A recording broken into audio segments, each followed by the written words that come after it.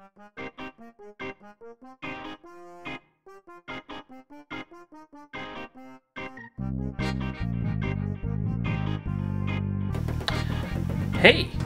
today I invite you to join me where we're dealing with real power. Stick around.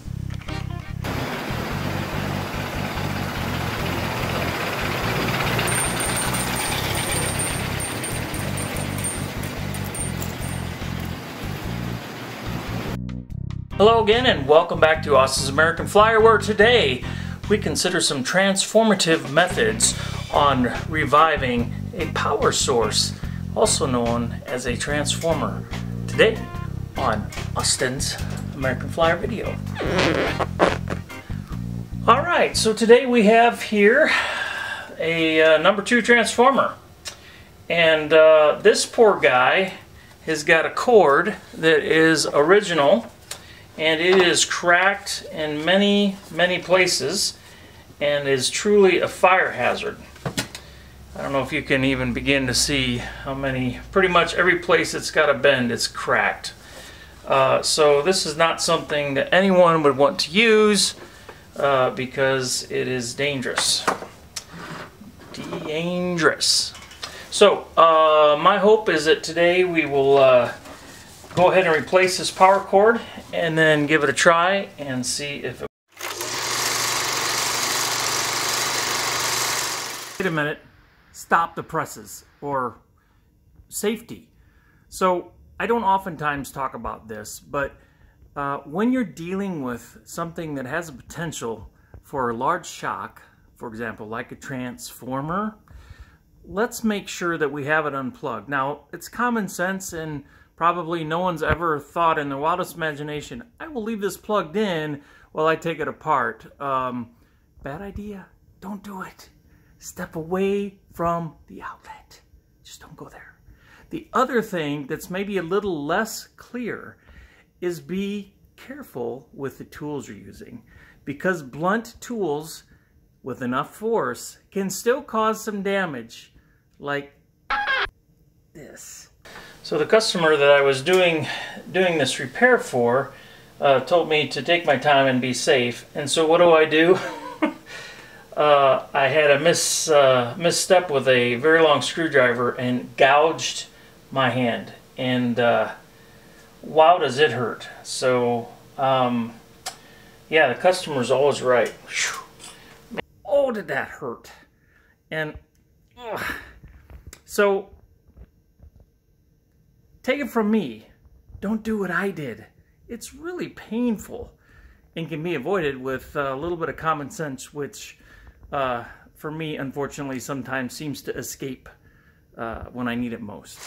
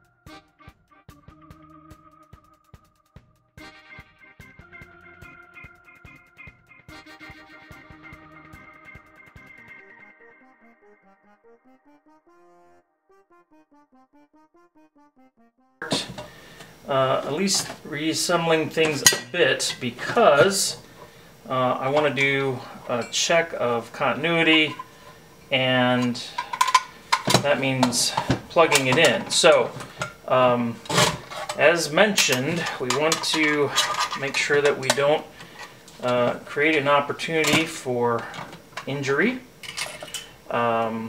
So what I'm going to do is put the spacers back in here, put the transformer back on there, let it sit down upside down here.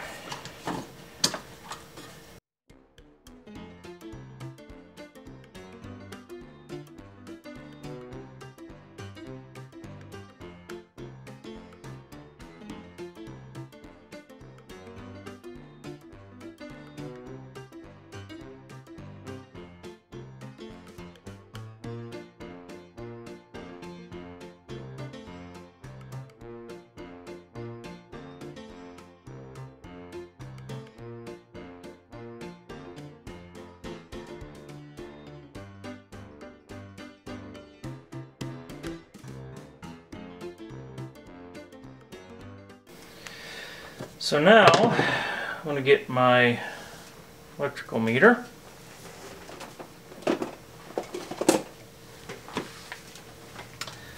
And plug this bad boy in.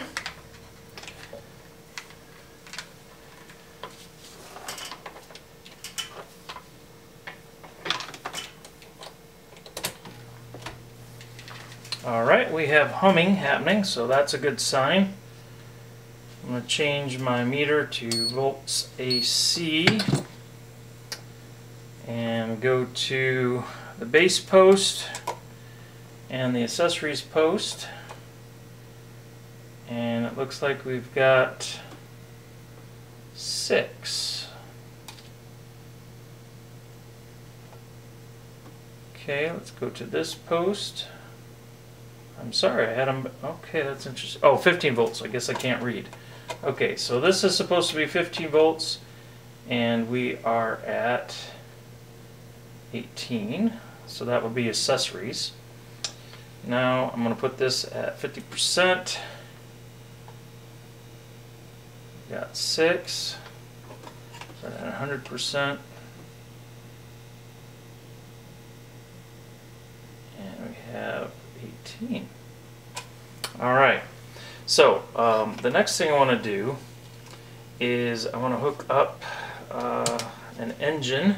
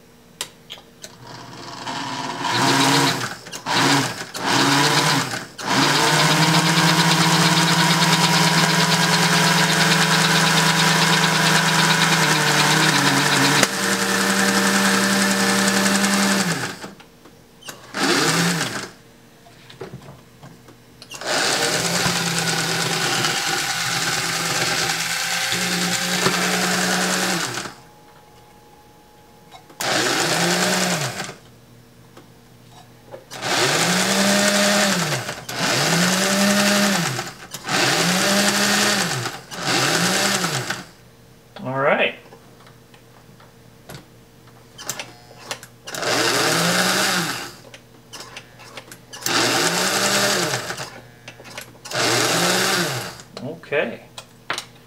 Awesome, awesome, awesome. So there you have it. This is officially up and running. This is a number 2 transformer, and what I'm going to do now, because I'm doing this repair for a very kind man, is I'm going to go ahead and finish putting it together, and I'm going to clean it up a little bit. And this, along with the royal blue set, will be heading back to customer's home.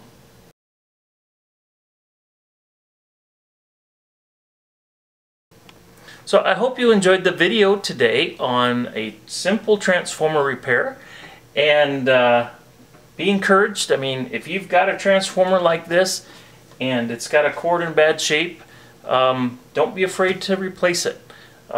These transformers are built very well. They're very simple, as you saw, and usually those cords can go bad over time, especially with something that's 50, 60, 70 years old. So I hope you enjoyed this. As always, please leave your comments below. And I know it's not unique to replace cords on transformers. I'd love to hear your adventures doing that. Have you ever attempted that, and how did it go? Let me know and share your story with the rest of us. We'd love to hear it. Until next time, enjoy your trains, take care, and God bless. We'll see ya.